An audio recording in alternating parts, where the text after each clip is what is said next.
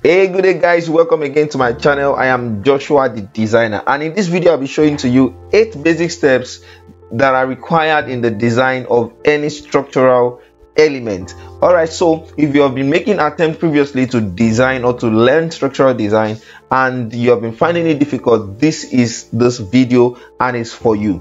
8 basic steps to master structural design. Number 1 is understanding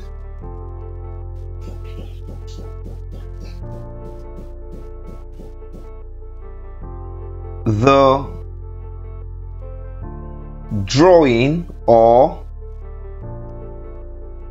plan provided. An understanding of this would help you know what next to do and what is required to solve. All right, so for example, if you're given a plan of this orientation, maybe a rectangular plan or something, and you're being told that this is a slab.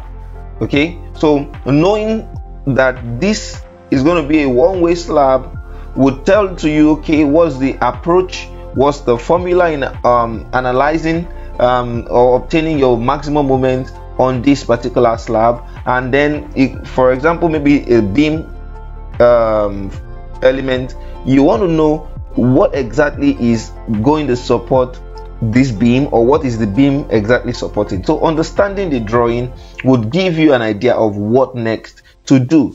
Okay, so the next one is to also know the type of structure. You ask yourself, what structure am I dealing with? What structure? What's the type of structure? What's the type of structure? And when we are talking about structure, it could be a concrete structure, it could be a steel structure, it could be a timber structure, or a wood structure. So you have to know which exactly are you dealing with. Then the third one is you have to create or determine the preliminary sizing. Determine the preliminary sizing.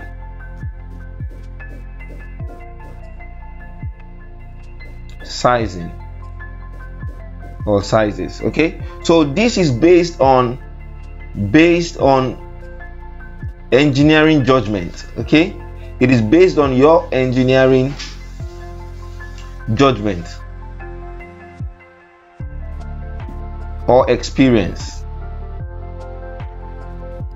but you just have to start somehow. As a matter of use and experience, you would be able to know on what sizes are suitable for what kind of structure and what kind of purpose and what kind of load. You see that now. So, and for example, for a beam, this is going to be our D and this is going to be our B. So this will be, for example, 450 by 225 mm beam. Okay, so if you're dealing with a column, for example, it could be a square column or something, maybe a 225 by 225 column. However it is, you just have to start with a preliminary sizes. Okay, so the next one that you would need to do is to apply your load. Apply the load. Okay, and you know before now that we have different kinds of load. Okay, we have the dead load, we have the life load. Okay, we have different kind of load depending on what you're working on. Wind load. Okay, we may have the snow load and all of that. Okay, so once you apply this load, you determine what the dead load is, which are loads of the structure itself and permanent element. The life load, which is also known as imposed load of movable items or structures within the building itself, and the wind load are subject to wind as a function of the wind, and then the snow as a function of the snow. All right, so from this we can generate what we call the loading combination. And of course we know some loading combinations that are common already. 1.4 GK, 1 plus 1.6 QK. Okay, we know this already. Some may work with this 1.2, then maybe 1.0 for wind, or 1.2 for wind, whichever it is you have agreed to stay with. All right, so the next one that you would do after you have determined the loading is to have a structural analysis. Analyze your element, analyze your structure, and in your analysis you are supposed to obtain, share the moment, the maximum moment, okay, the torsion and all. Okay, so the next one, after you might have obtained you have done your structural analysis and you obtained those things that you need to, okay, is to also check for the design, structural design. So this is the structural design. So the structural design, you are supposed to obtain the area of steel required, okay, then you provide against that. And also you're supposed to provide, like I said, provide against this.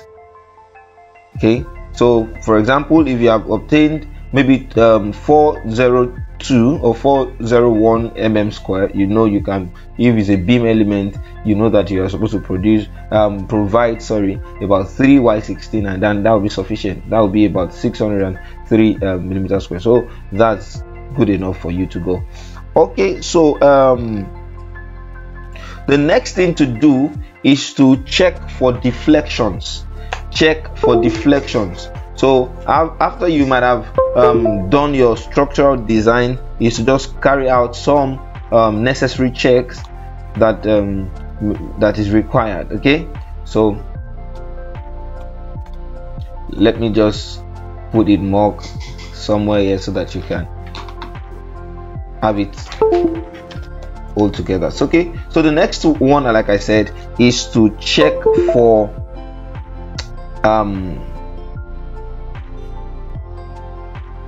for allowable limits. Okay,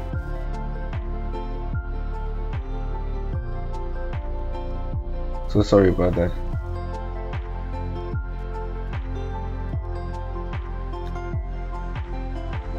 Check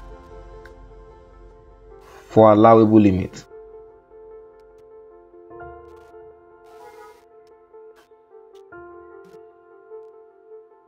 And that's what I call the deflection.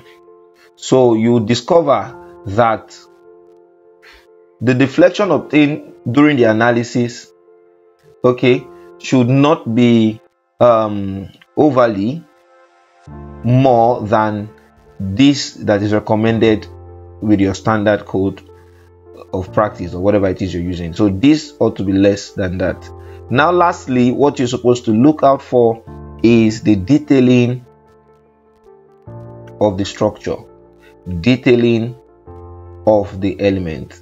Okay, so I have several videos on detailing of different kinds of elements. So if you care to check, please go through the channels, my channel, and you'll discover that you have a lot of material to walk yourself through to mastery. All right, if you have any questions, comment, query as touching any of these things, do well to use the comment section, as I'll be there to answer to your query. Till we see the next time, do not forget to subscribe, share and like with your with your friends, and like the video. Till we meet in the next. Bye.